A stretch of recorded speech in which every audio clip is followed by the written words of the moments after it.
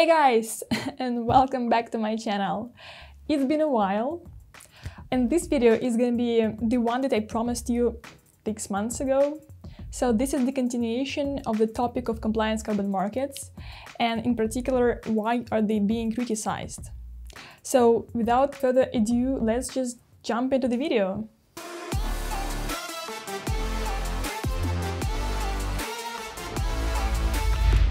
The whole point of having compliance carbon markets and having this variety of mechanisms and trading systems is to allow emitters to have a choice and to be able to decrease emissions where it's easier or least costly to do so. And in theory, it looks good, but nevertheless, compliance carbon markets are still getting quite a lot of criticism. In this video, I'm gonna be talking only about the main reasons for criticism, so I'm not gonna be listing like the whole range of things. I mean, if you dig deep enough, you can find a lot of them. But in this video, I'm gonna focus only on the main ones.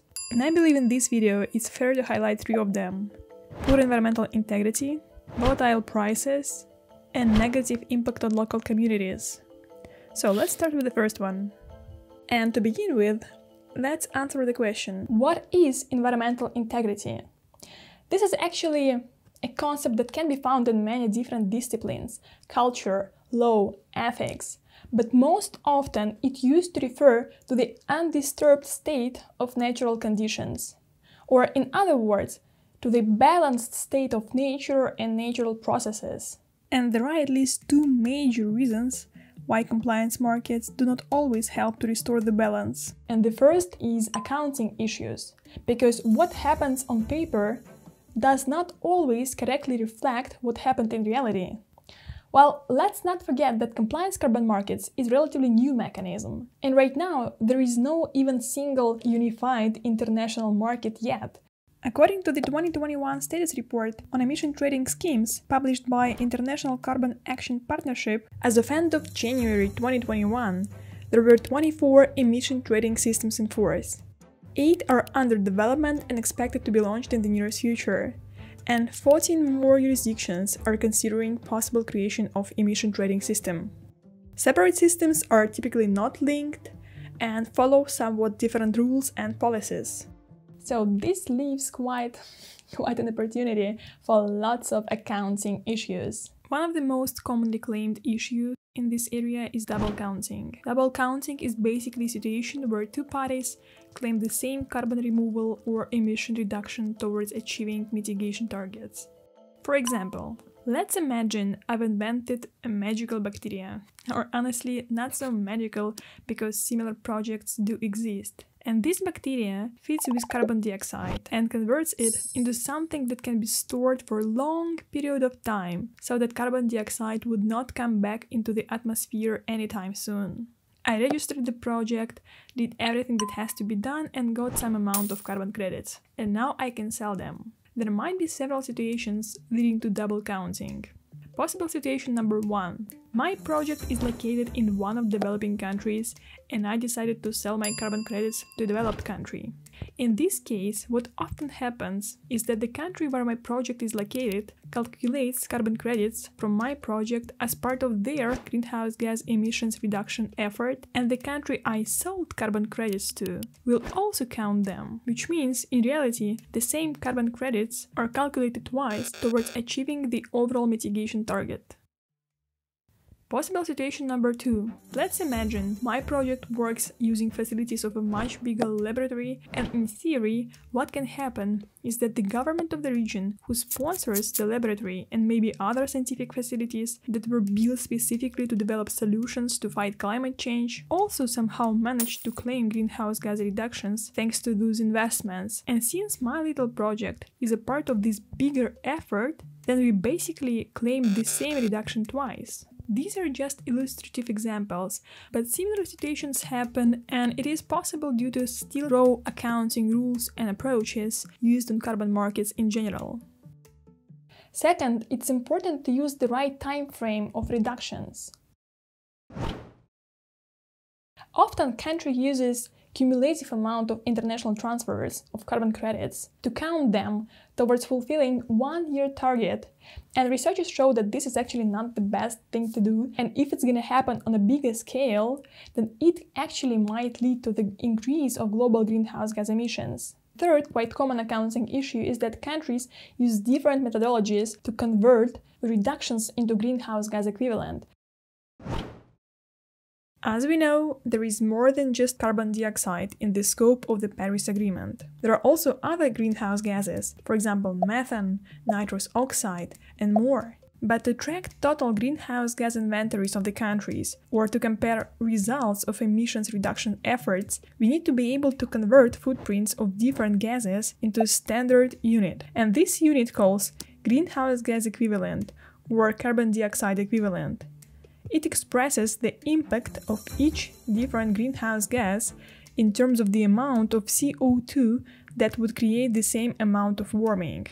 Ratios used to convert the various gases into equivalent amounts of CO2 are based on the so-called global warming potential of each gas. It describes total warming impact relative to CO2 over a period of time. For example, methane scores 25. Meaning that 1 ton of methane will create the same amount of warming as 25 tons of CO2. And the accounting issue we are talking about arises because different emission trading systems sometimes use different global warming potentials. It also might lead to the confusion of how much reduction actually happened in a year. The second major issue regarding environmental integrity is quality of units traded on compliance carbon markets. In the previous video, I talked about 4 criteria that emissions reductions have to follow to make sure that they are of high quality. And just to recap quickly, every emissions reduction have to be additional, permanent, verifiable, and something else, and real. So these are 4 criteria that define the quality of units traded.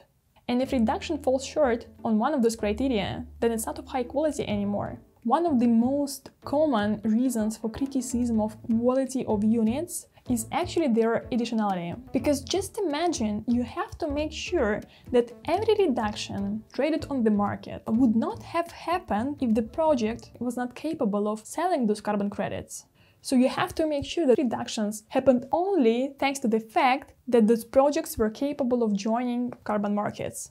And this is extremely tricky, because right now there are massive investments into the all types of projects, and projects often happen not because they want to start selling carbon credits, but because in the future they're actually going to be profitable. For example, investments in the green energy solutions, right?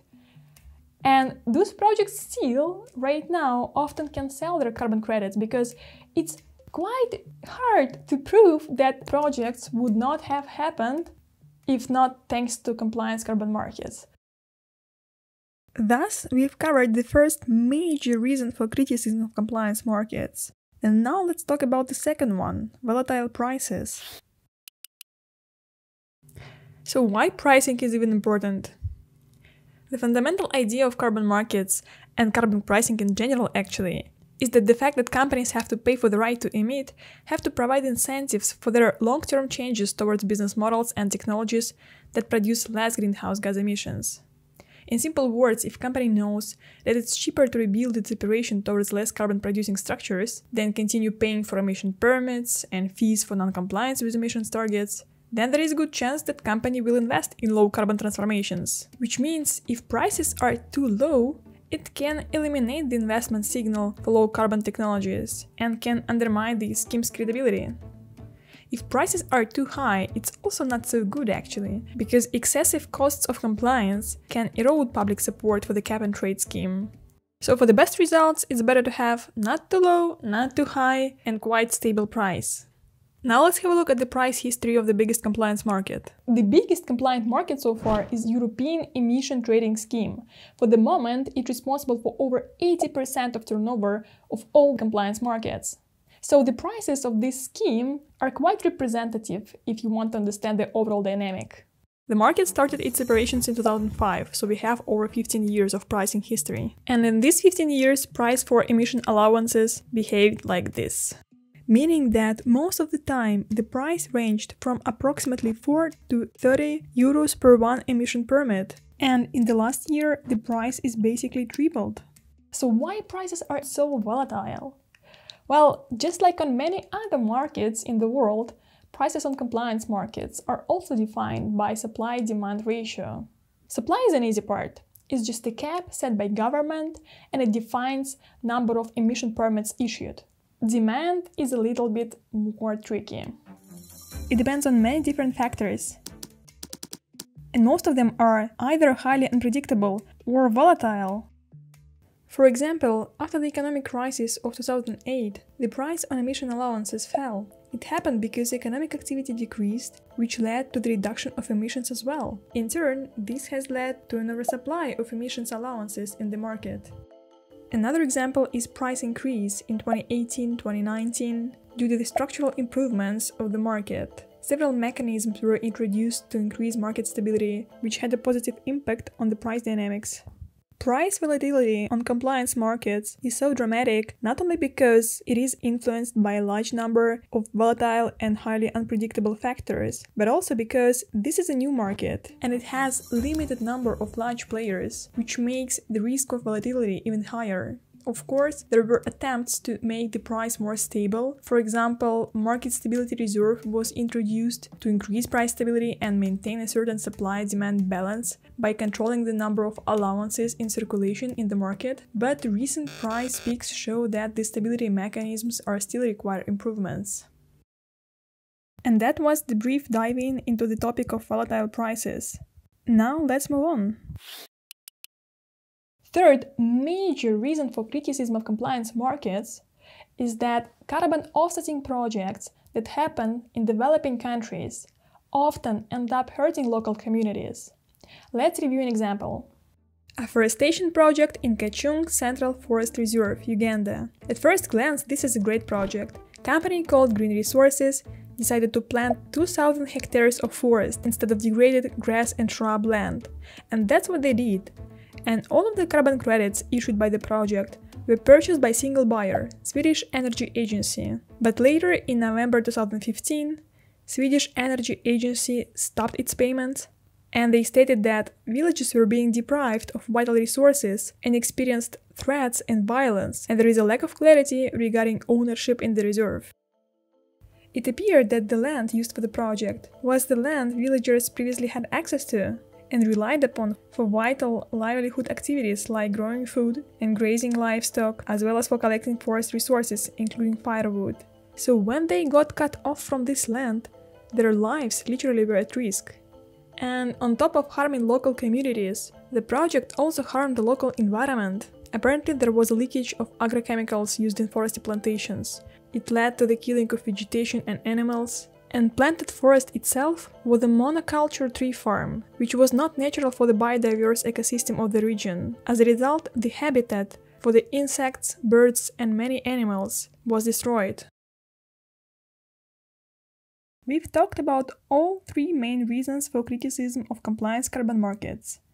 It's worth mentioning that on the recent climate-related event, COP26, some decisions were taken that will affect how the market operates. And I will be talking about these decisions in my next videos. Guys, thanks for watching. As always, I hope it was useful. I hope it helped you at least a little bit to get better understanding of this super complex topic of compliance carbon markets and of carbon markets in general. So stay tuned. The next video I'm gonna make is gonna be on one of the major climate-related events that happened a couple of months ago, but I'm just getting back to YouTube, so I'm gonna do the video only now. But better late than never, right? So again, thanks for watching, and I hope to see you soon, guys.